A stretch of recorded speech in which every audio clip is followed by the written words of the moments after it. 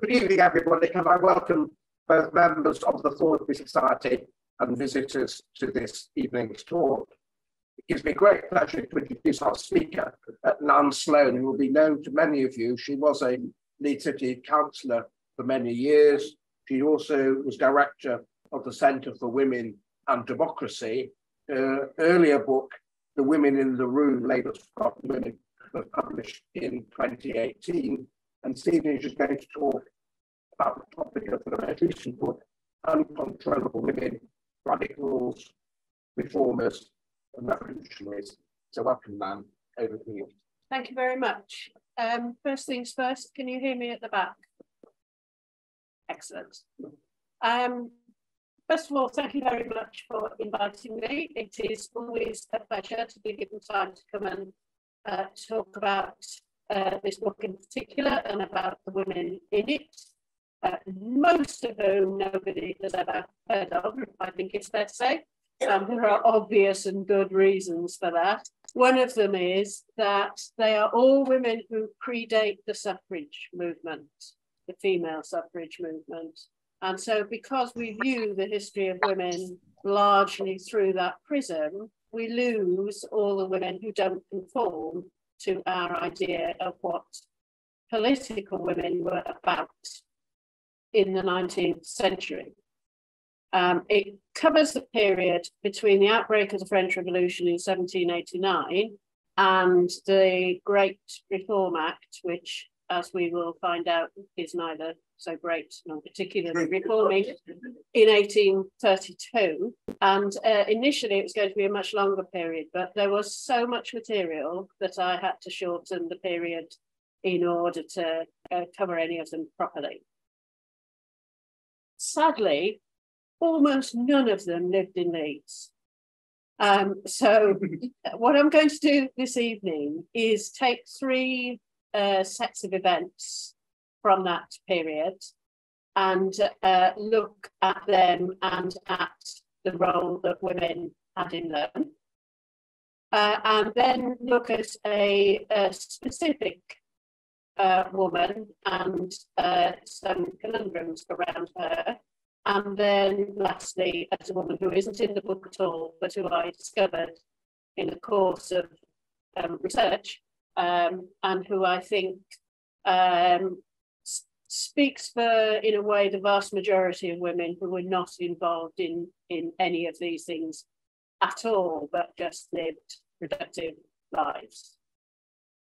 So I'm going to start off by start off with events in 1812. 1812.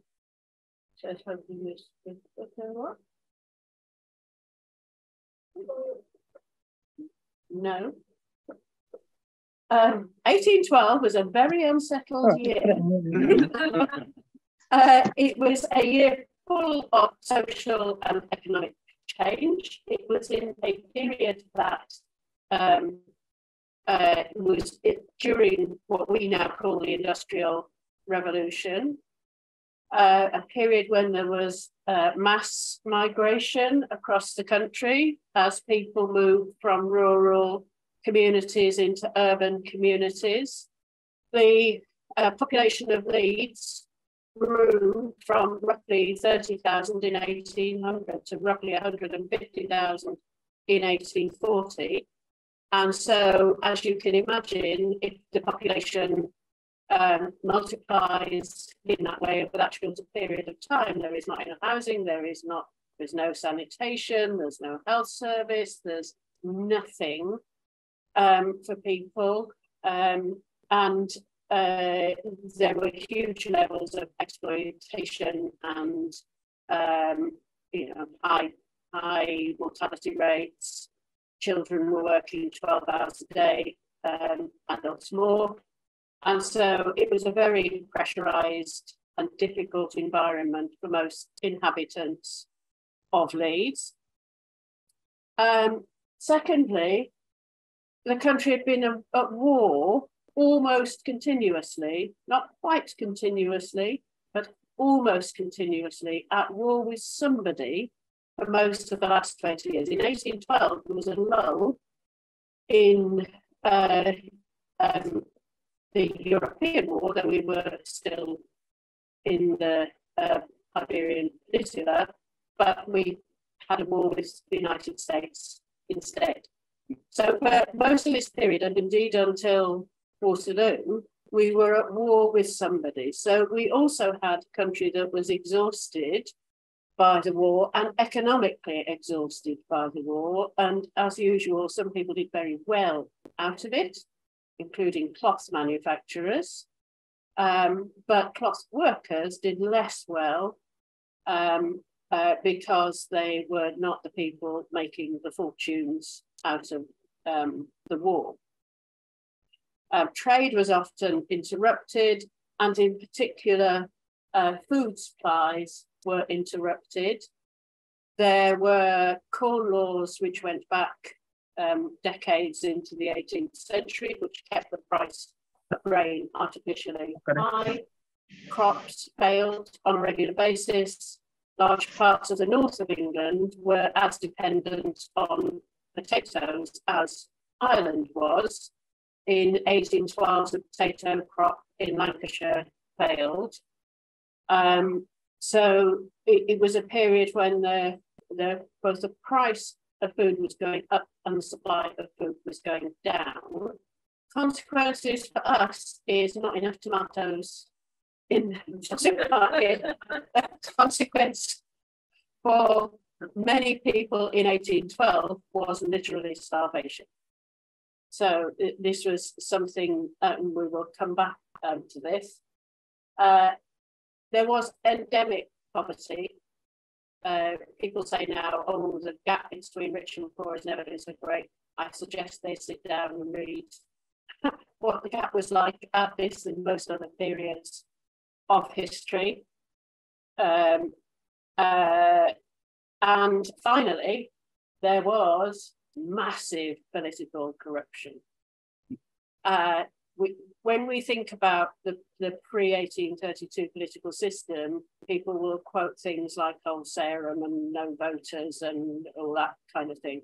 But the real shocking thing about the system was that votes were a commercial commodity, and they were attached to pieces of land. The piece of land would differ from every area, had its own regulations about who could and couldn't vote and what the threshold was for voting.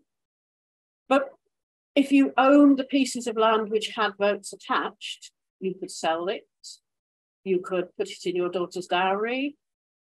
There are certainly cases of men who married women in order to get the vote that went with the piece of land that was coming as their dowry. And then there were people like Sophia Elizabeth, or Elizabeth Sophia, she seems to have done it both ways around, Lawrence and Stanley Royal, who basically owned Ripon. And as the Times said, really returns the members sent from this borough to Parliament. So 2 MPs in Ripon. She was a Tory. There were always Tory MPs in Ripon. She owned the majority of the votes in the town. And one Whig who stood against her complained about the town being covered by one enormous blue petticoat. And you know, grudgingly, you can see what he meant, because she had enormous control. When one of her MPs was offered the job of Chancellor of the Exchequer by the then Prime Minister, he said he was quite keen to take it, but he would have to check back with Miss Lawrence just to make sure it was all right with her. So people who owned these votes had enormous amounts of power over the MPs that they sent to Parliament, who would therefore legislate in the interests not of the electors who had sent them there, but of the person who owned the electors who sent them there. And this is a system against which the parliamentary reform movement in the early part of the 19th century was fighting. As you can see, people had quite a lot of grievances. And in 1812, this resulted in an outbreak in the north of England, mainly in the north of England, but also in other places, of Bloodism. which could take many forms, not just machine breaking, but also destruction of goods, destruction of building, and Leeds was no exception. This is a poster put up to offer an enormous reward. £1,000 in 1812 is a huge amount. And there's a mill at Oakland near Leeds, now subsumed in Little London, for those in that area. The more famous example of Thompson's Mill at Rawdon, and Dickinson, Carr and Co. in Water Lane, who were all subject to Luddite tax, who all wanted to put a stop to it, and who all wanted to know who was responsible. However, people who were engaged in this kind of activity swore oaths of secrecy and loyalty. And they were not like the mafia, but they were in that once you had sworn that oath, it was unbreakable. And so the authorities had enormous difficulty finding out who was responsible for many of these attacks. Hence the enormous reward is to try to induce somebody to break their oaths. And it's worth remembering that when the Tolhuddle Matters were sentenced later, it was not for actually performing a trade union, it was for swearing oaths of secrecy, for which the mandatory sentence was 7 years transportation. By and large, most Luddites were never caught. The main trigger for them being assumed in West Yorkshire in the end was not these events, but the murder of William Cartwright in Huddersfield. And even then it took months and months and months to find who had done it. So this was a sustained campaign and very destructive, but also temporary. Most Luddites were men. Women tended not to go out at night machine breaking. It was not safe or approved of. What women did was something altogether different, which was food riots. Which was food riots. Women were expected to care for their families, and therefore it was generally accepted that if women use food riots in order to do that, that was in a weird way socially acceptable. Food riots were often led by somebody called Lady Ludd, sometimes a man dressed up as a woman, often not, often an actual woman, shock horror. Lady Ludd was more often a woman than not, and she headed up what was called by the middle class press the mob. But bizarrely, there were rules about how you conducted a food riot. And these rules were there for very good reasons.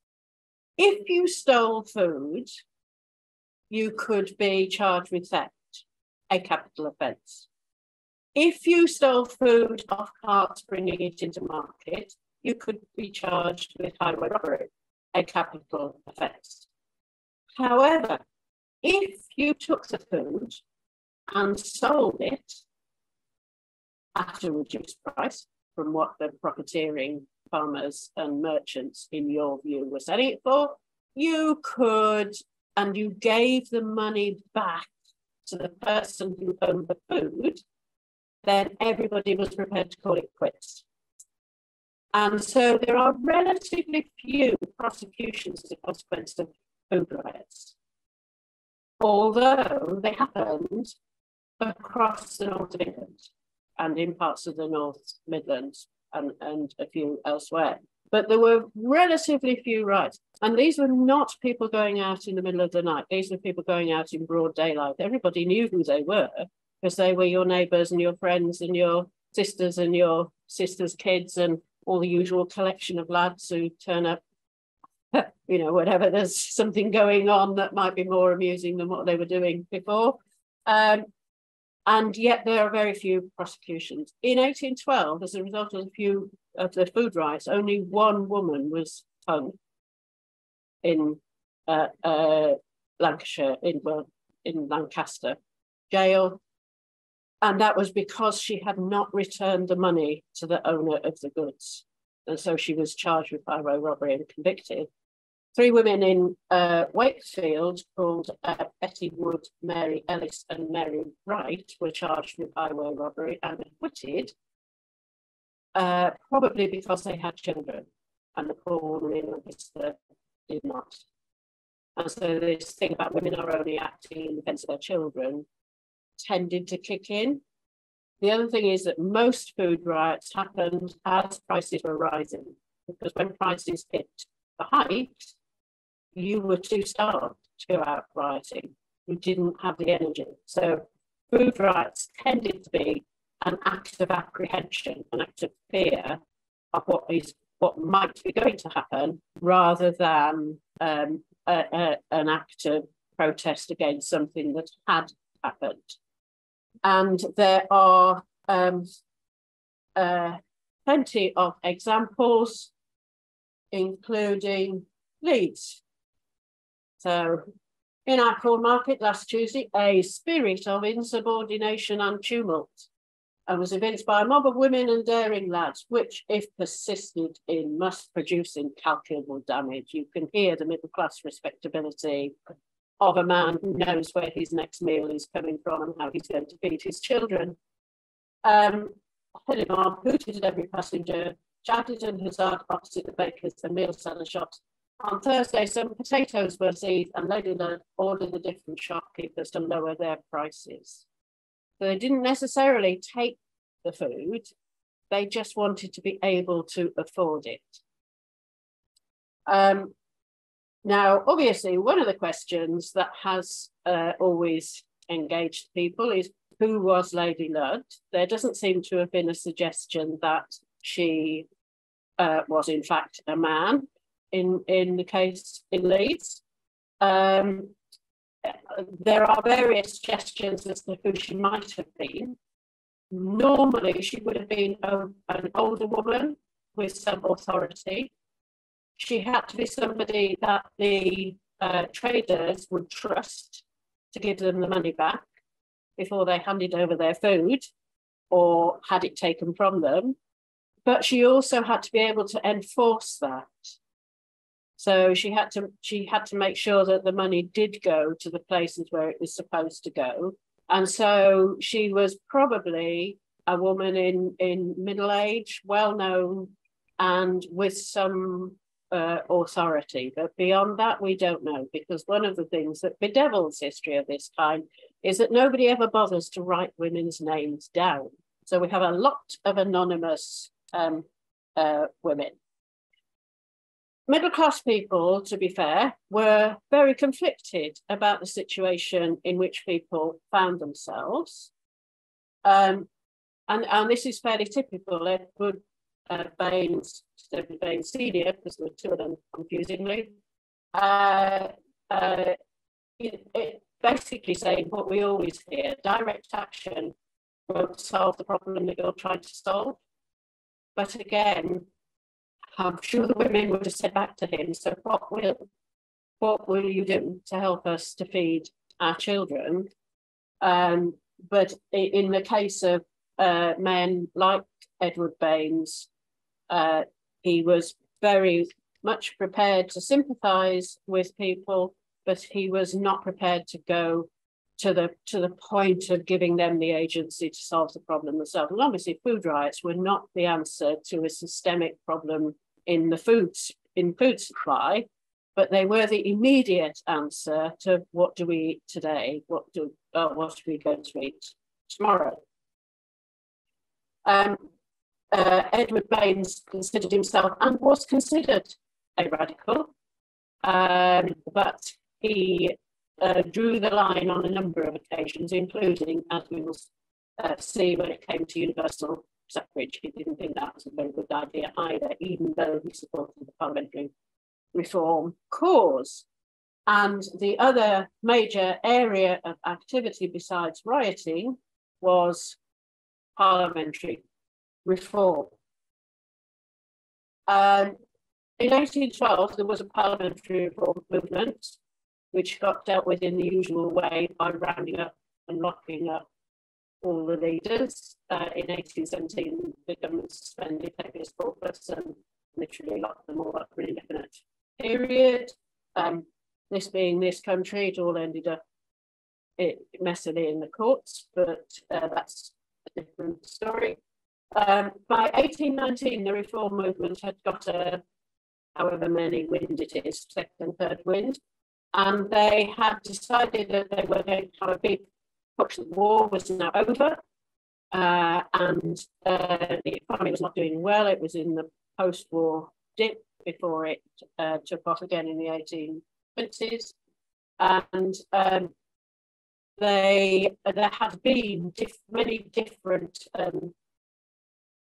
different ideas about what the parliamentary reform movement should demand, and in 1819 they finally agreed a common platform, including what universal suffrage meant. There was a big debate: should universal suffrage mean that every head of household had a vote, or every man had a vote? And the conclusion to which they came was that every man should have a vote. So from this point on, when people are talking about universal suffrage, they're talking about adult manhood suffrage, not about women. There is no suggestion, till we get right to the end of this, that women should have votes, other than if they owned them. So they had large-scale petitions. They got signature. There was, perhaps counterintuitively, a higher level of literacy amongst working people than we now think there was. Particularly for women, literacy levels went down during the Victorian period. Many of you won't go down rabbit holes of how Victorians treated working class women, but the educational opportunities for working class women reduced later in the century. But at this stage, were quite high. Lots of working class men could either read or write or both, could certainly sign their names on a petition. So there were big petitions that were got up. The phrase monster meeting comes from this period. They organised enormous and, to the authorities, terrifying public meetings. They were held every Monday somewhere in the north of England. Monday, because Monday was traditionally a day off.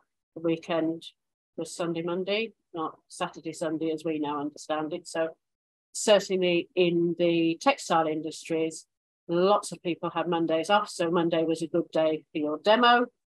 They were usually held just outside towns because either towns did not have a venue big enough to hold the size of meeting, or oddly enough, the owners of buildings refused to let them have two large meetings of working class men and women.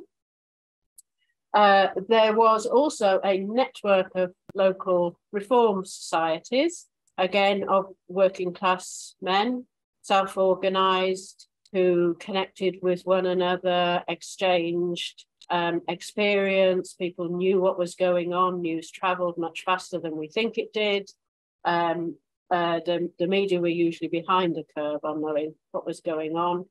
And speakers crisscrossed the country. So the same speakers will turn up sometimes on the same day at different meetings. And some of the speakers were immensely famous and well known, like Henry Hunt, Orator Hunt, who was indefatigable. I mean, how he kept going, who knows, but he spoke at a huge number of meetings, and vast numbers of people turned out to see him. There were meetings in Leeds on hunter law, attracting between 10 and 30,000 people a time. No mention of women, but they were enthusiastic passers of resolutions. So meetings would pass 10 or 15 individual resolutions. They weren't debated, they were spoken from the platform and then passed by acclamation, and were about the reform demands. So we want universal suffrage, we want secret ballots, we want annual parliaments, we want all the things that reform movements have been asking for. The Leeds Reform Society met in Union Court, which was just off Briggate, and I think no longer exists and is unrecognisable anyway, that area. There is no mention of women being members of it, but elsewhere there were springing up female reform societies, again, self-organised, and these are the first working class women's political organisation, formed not for the vote for themselves, but for the vote for their husbands, fathers, brothers and sons. It wouldn't have crossed their minds to campaign for votes for themselves, and so shocking was their entrance into political life considered that the press went to town on them.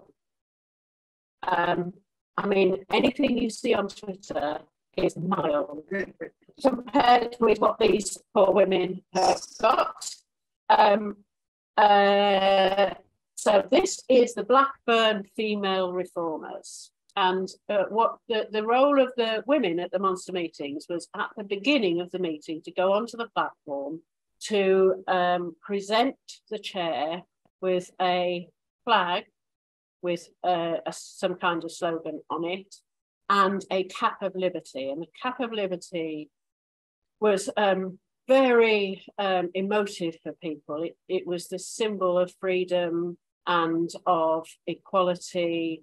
It had been, went back to Roman times when it's based on a cap given by slave owners to their slaves when they were freeing them.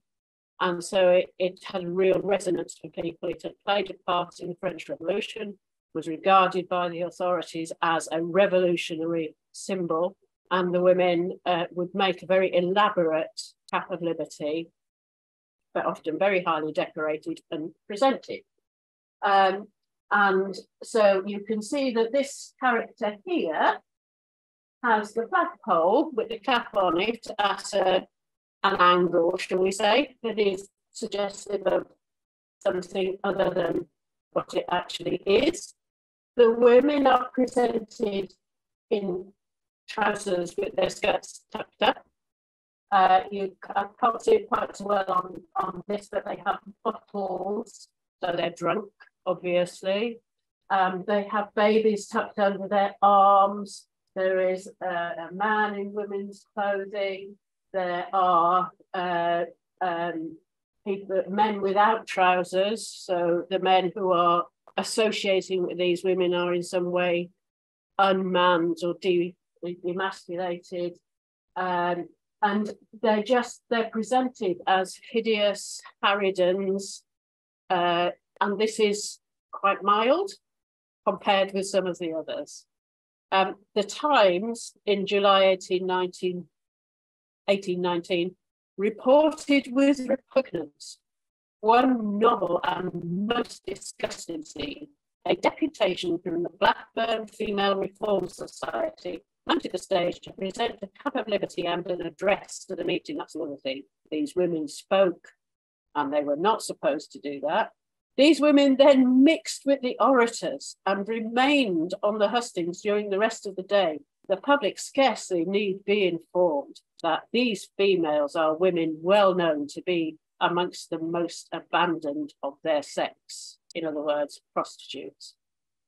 Nevertheless, they persisted. And as I say, although there's no mention of one at this stage in Leeds, it is likely that there were discussions about it, and there certainly were female reform societies in Rawdon and Pudsey, and so it's reasonable to assume there may well have been moves to set one up in Leeds. The most famous of the monster meetings, and the meeting up to which all the others were to lead, is of course, oops, no, don't do that. Back. There's two of us doing this, so is of course Peterloo. This is one of the many engravings of Peterloo. It is not factually accurate, if only because there were about 10 or a dozen women on the platform at the time, because the female reformers of Manchester, of whom this woman was president, were on a platform together with others from surrounding areas. But it gives us the flavour, and it is in a way the best representation of it. This is Henry Hunt with his famous white hat, trying to ward off what he sees coming.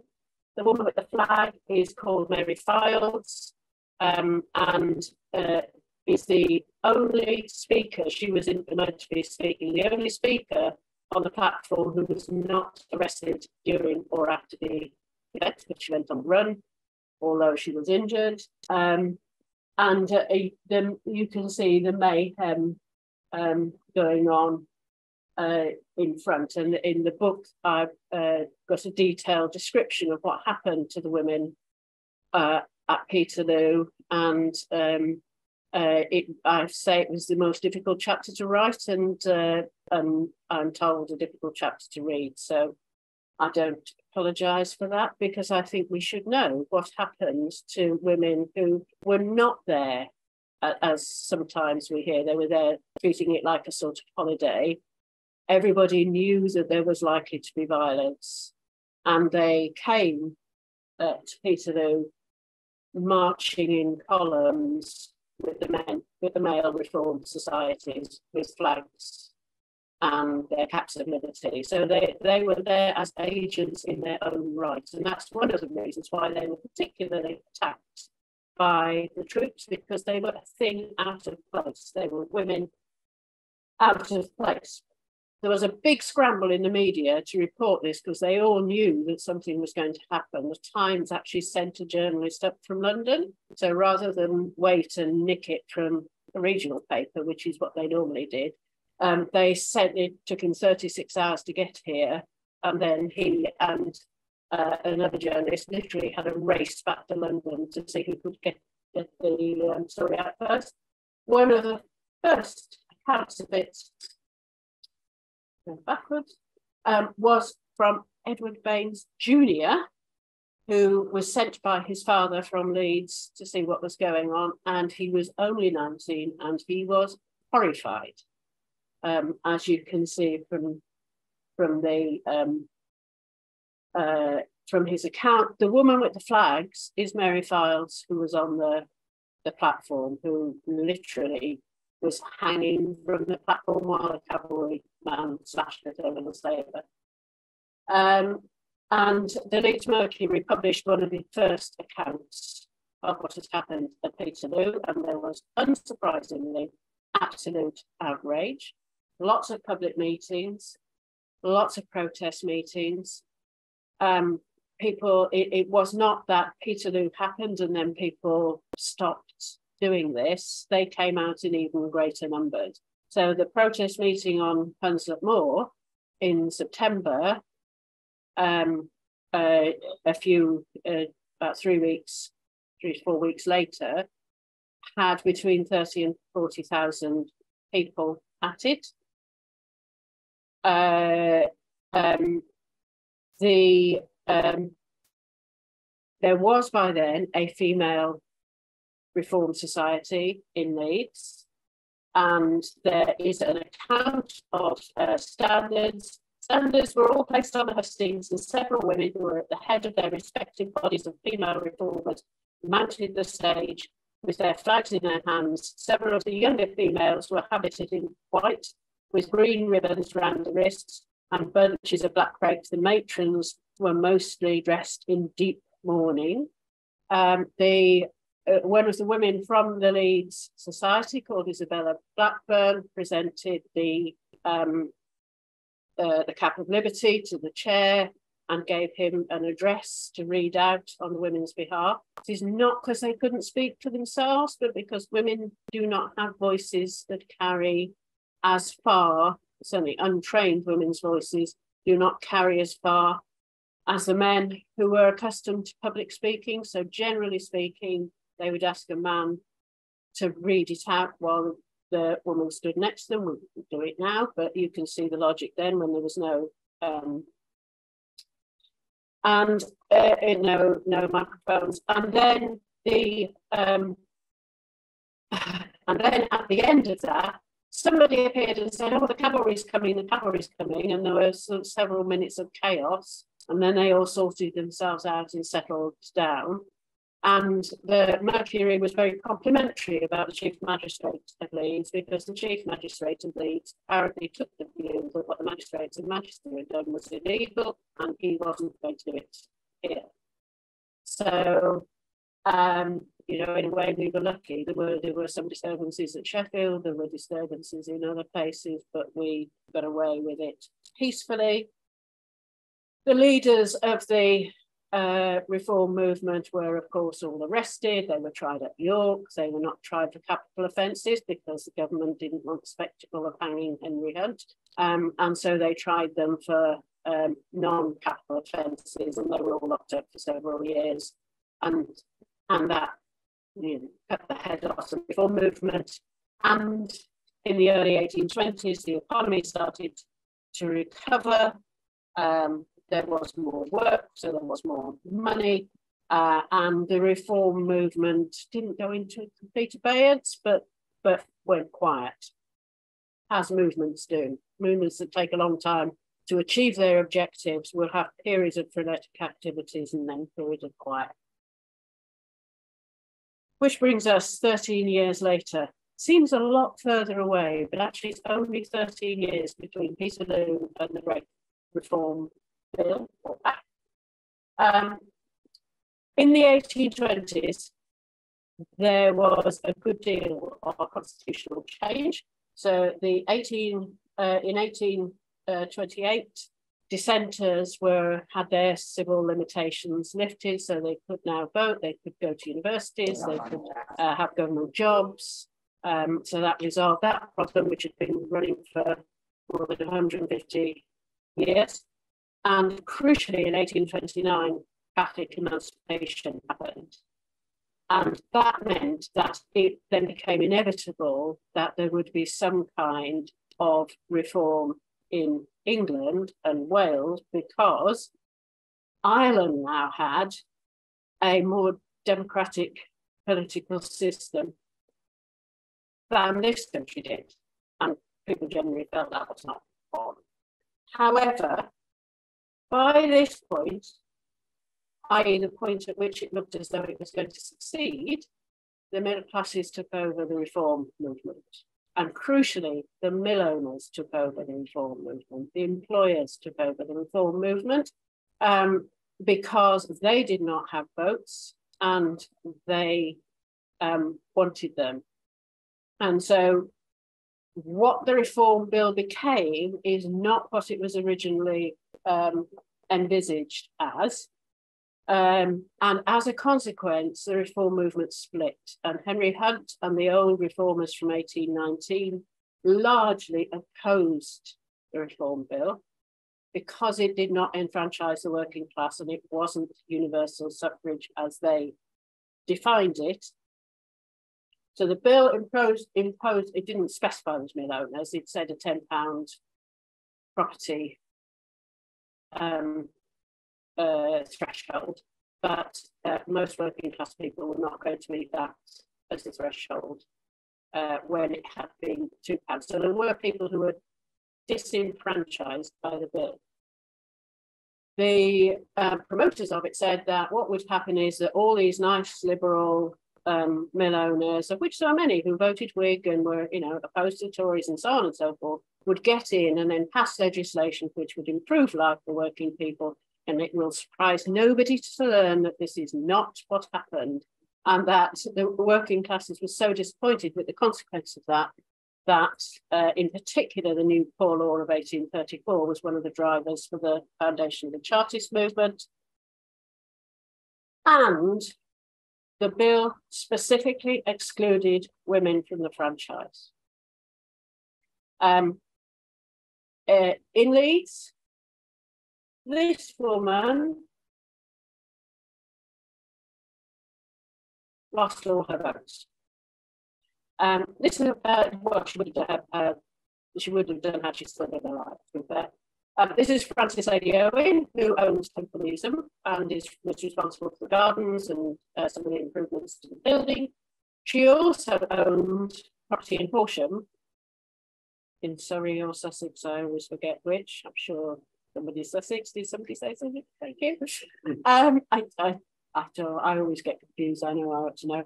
And she had a whole bidding war with the Duke of Norfolk for the burgage plots in Horsham, and she simply outbidding all the time. He spent £70,000 trying to defeat her, and he couldn't do it because she always got there first. Between them, they drove the price of property in Horsham up so far that it cost more to buy a house in Horsham than it did in central London.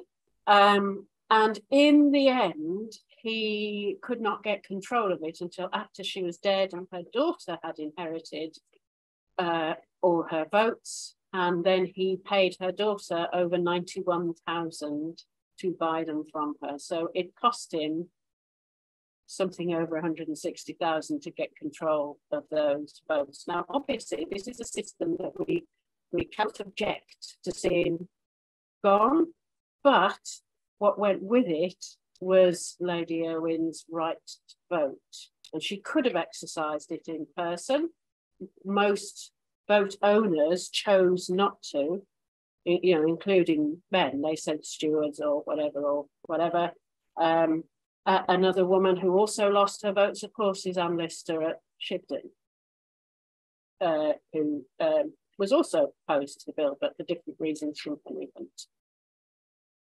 There were lots of demonstrations, and this picture, courtesy of Central Library.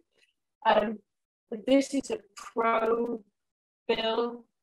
demonstration. You can see it says the bill, the whole bill, nothing but the bill, which was a slogan of pro-bill demonstration. It is also a demonstration against Queen Adelaide, William IV Queen, who was reputed to be the moving force behind aristocratic opposition to the bill, in particular behind the King's refusal to sign various versions of the bill. There was political chaos nationally. There were governments rising and falling. The Duke of Wellington at one point tried to form a government and couldn't get anybody to sit in the cabinet, and the Times said, if they pitied anybody in politics being approached by him, because the first qualification for anybody going into the cabinet was to abandon his good name and reputation. So it was a time of complete chaos. The effigy there, which was often burnt at these demonstrations, is of Queen Adelaide. No petticoat government, and you can't quite see it. It's under the transcript thing, but that banner says 3 boos for the Queen, 3 groans for the Queen. This is the Cloth Hall in Leeds. You will see there are no women on the platform because women were not directly involved in the organisation of this campaign. There is a woman or a man in drag and an axe in the audience to remind the royal family that what we have done once, we can do it again.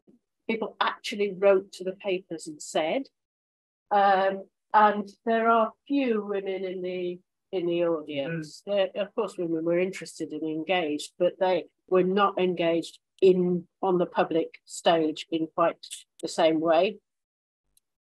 However, the bill was a juggernaut, and through it went. In the dark days of the 1832 Parliament, Henry Hunt presented a petition from a woman called Mary Smith, a woman of wealth from Stanmore in Yorkshire, asking for the vote. And this is always quoted as the first petition from an individual woman asking for the vote. But nobody ever gives us the text of the petition. So it was lockdown when I was writing this book. I had nothing better to do. I found the text of the petition. And I have to say, it wasn't quite what I expected. It finishes like this. Because the men who maintain opinions of such monstrous absurdity and cruel injustice, i.e. not to want women to vote and sit on juries, are the notorious and avowed worshippers of the bones and doctrines of Thomas Paine, of reputation nearly as infamous as their own, are consequently peculiarly prone to those execrable propensities which are cursed with a malignant hostility to the female, and which are a nature so horrible that indulgence of them, when detected, drives their wives to cut their own throats.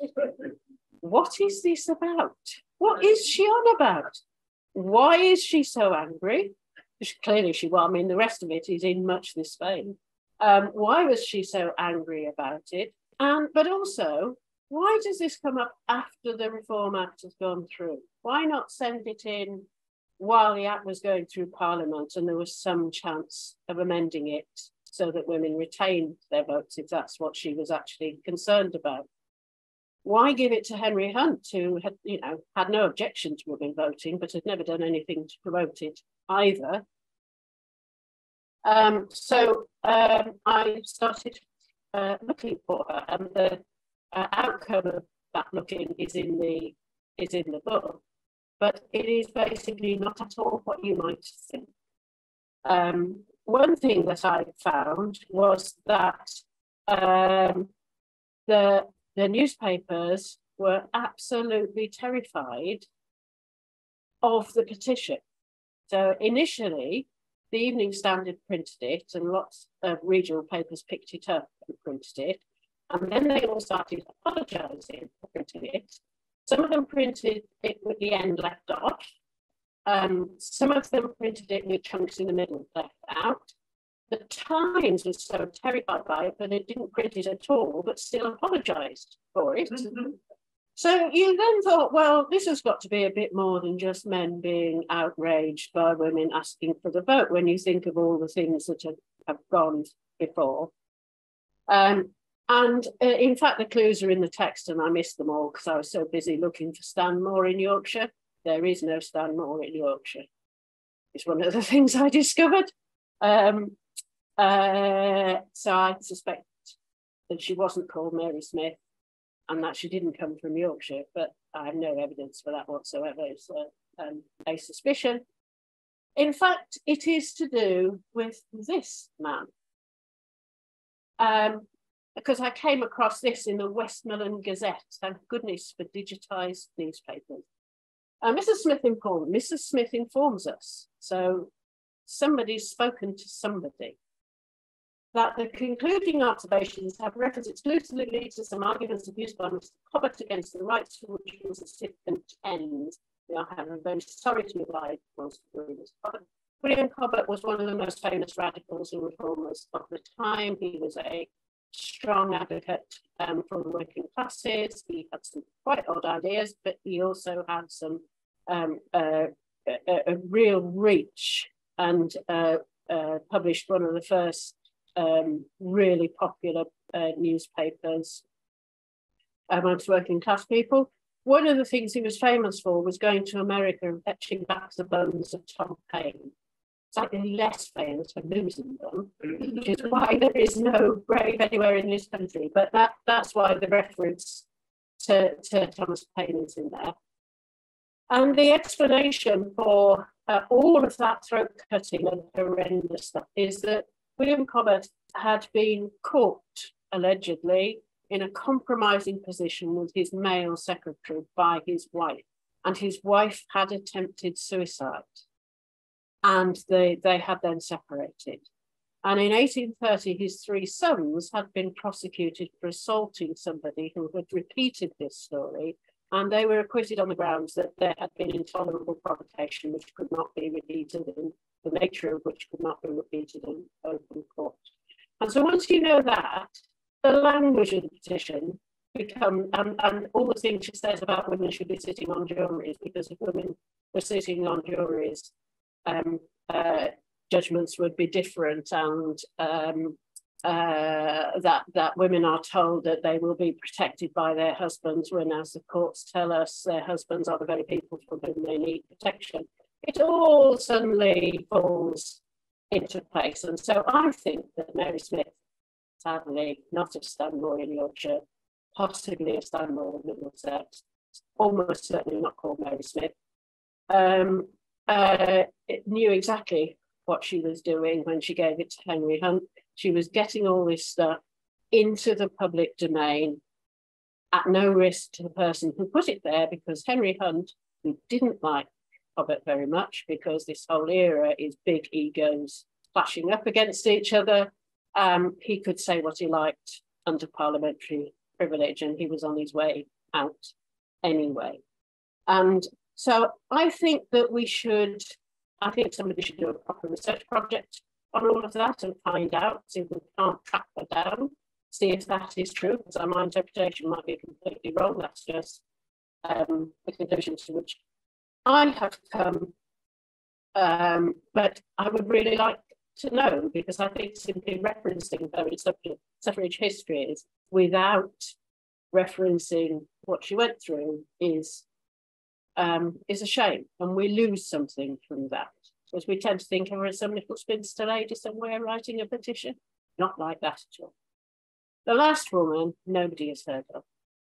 In the course of looking for Mary Smith in or around Leeds, we've had a wild hope we might find her somewhere here, and we could put up a blue plaque and, claim her as our own. So we can't do that. However, I looked at all the variations of Mary. Mary Ann, Maria, there's a Maria Smith who lived on Otley Road. I don't think it was her, because she was not a woman of wealth, very clearly. And another one I came across was Mary Ann Smith. So Mary Ann Smith was born in Rawdon in 1809. She was apprenticed to a shopkeeper. When she finished her apprenticeships, she and her sister and her cousin is Grace Thompson, who is on that list somewhere, bought a confectionery business and set up shop. Her sister left the business when she married, which left Mary Ann and Grace running a confectioner's shop at 17 Brigade. And I thought, that's interesting, women running a business. And so I probably around in trade directories, because of that, say, the lockdown, there wasn't much else to do. Over half of the 35 confectioners in Leeds in the 1830s were women, owning and running businesses. And that's just in what we would now think of as the city centre. And Mary Ann's was particularly successful. She's employing quite a number of staff. When the railways appeared, she thought, I'll have some of that. And she bought some railway stock, which was probably a very good investment. And when she died in 1855, she died not a wealthy woman, but comfortably off, with plenty to leave to her nephews and nieces. And I like this story because it runs counter to all the other women in the book.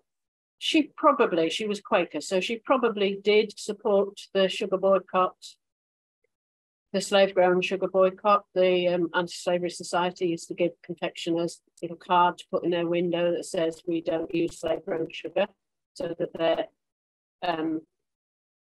so people could make an informed and ethical choice about their buying, which is a practice we all recognise, and which she, I think, started with the Anti-Slavery Society. But I imagine that she did do that, and I like to think of her in her shop at the bottom end of Briggate, selling cakes, and nobody baked celebration things in those days. You went to a confectioner's and you bought one of these really elaborate sugar creations for your centerpiece for your table, and those are the things that she made together with sweets and all the rest of it. And so I like to think of Mary Ann Smith, who you find by chance, just working away and having a life, employing other people in a women-only business. She had by this point got her father living with her. This is the 1851, so oh yes, Grace started with people. Got her father living with her, and but otherwise it's an entirely female household.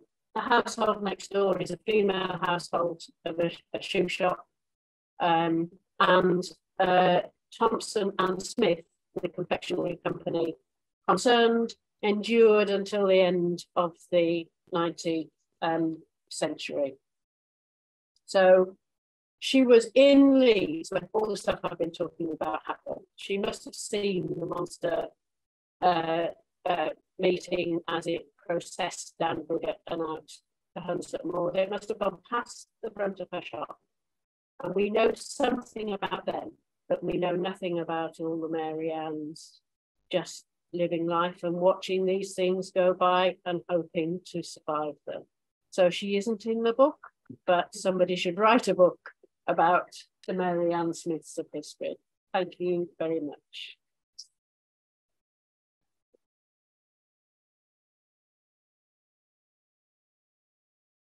Thank you very much, Nan, for that most interesting thought.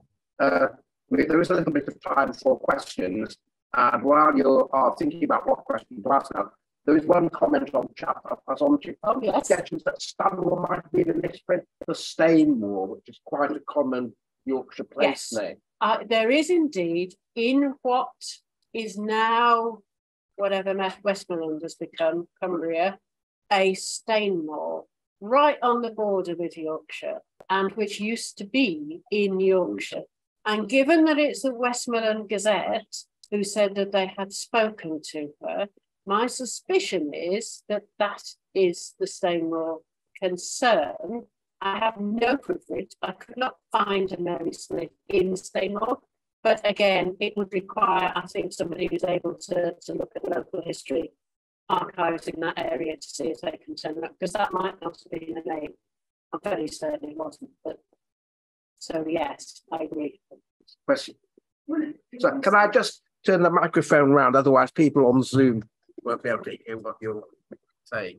You said that there were lots, you limited it to that period because there were lots more later. Did you know of any earlier women than starting, you know? Yes, oddly enough, women have been interested in politics for as long as politics have been happening because it directly affects them. And so there have always been political women, and there have been women who became political. The French Revolution was an enormously politicizing, energizing event. And so there are women, and there are a couple of them in the book, who went from, you know, being quite nice, liberal type women living in London before it, who then suddenly became intensely political when the revolution happened. And there were events, you know, there is no event in our history where you can't find women involved. Sometimes it is only as wives and mothers and sisters and daughters, but often it is on their own account, particularly with women whose marriages included contracts about property, because those women were likely to have a degree of independence about what they said and did. But there were always women leading food riots as far back as you want to go, because food riots until food supply was sorted out in the mid-19th century, in the sense that we became less subject to famine and plenty, and the bumps were evened out more, and import became more, food preservation became easier. So the narrative about food changes in the middle of the 19th century. But prior to that, as soon as prices went up, women came. Women were organising themselves into benefit societies and trade unions, what we would now call trade unions. Early in the 18th century, women were involved in all the events of the 17th century, particularly the mid-17th century, in all kinds of ways. And there are lots of people doing some excellent work digging these women out. There are some really good books around now about women in previous times. And the only thing that I say about it, my speakers wouldn't does this myself, is that we have a tendency to want to fit all these women into heroic molds. And women are not all heroic any more than men are all heroic. And I think when we've got over the excitement of suddenly unearthing all these women, we need to stand back a little and let them breathe. Any more questions? Yes.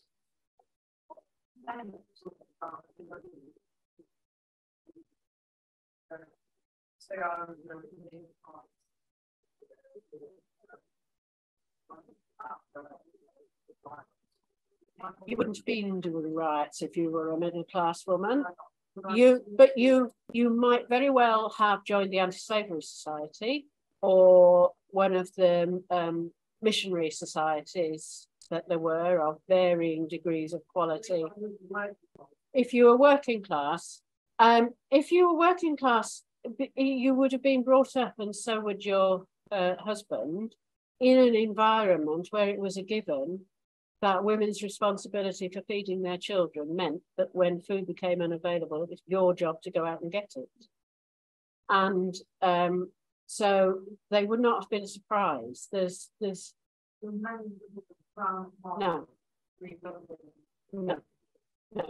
There were raised eyebrows about the female reform societies because they were so new. It was such a, what do you mean they're organising themselves? What do you mean they don't mean that the Stockport Reform Society, their first meeting, men turned up to it and they passed a resolution asking the men to leave, and explained to them it wasn't because they didn't like them, but just because they wanted to be all women.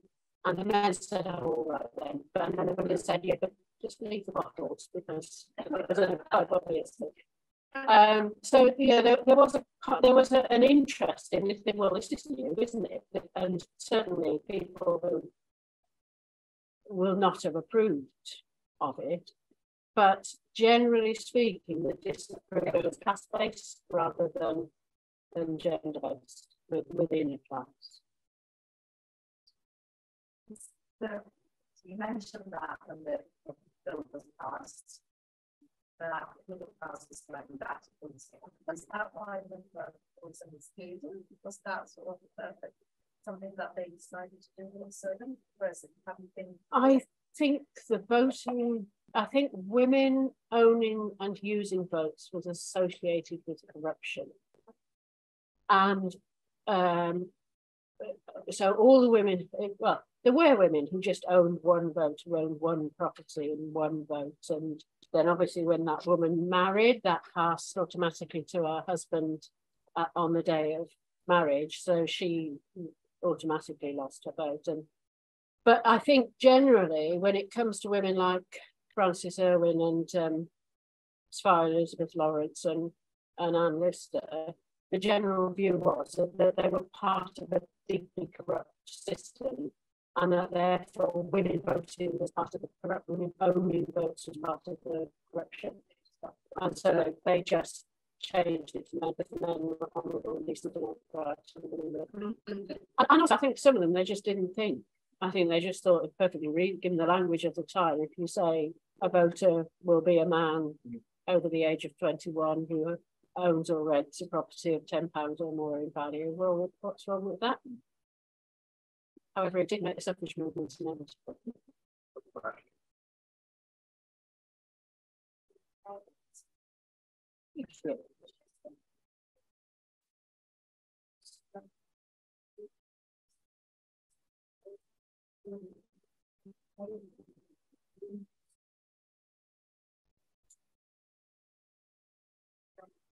Yes, 1910, yeah. So maybe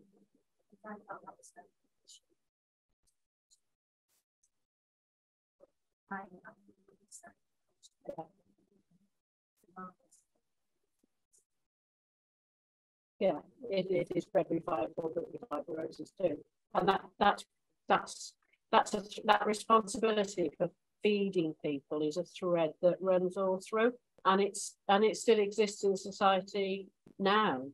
I mean, there are changes and the generational changes going on, but we, you know, when companies are thinking about their advertising their food products too, they are heavily advertising them to women because we still have that millennia-old thing built into us of it is our duty to feed our children, and men's duty to provide the wherewithal to do that. Before, when you had times of high unemployment and men were not earning anything, what were women going to do? Do we have any other questions or comments? If not, can I thank them for this interesting, wide-ranging and entertaining talk. We're very pleased that you've indicated to us there's still a lot more to be found out. So we're all looking forward very much to your next book. It is traditional and society to present our speakers with a small token of appreciation. Thank you very much. So thank you very much.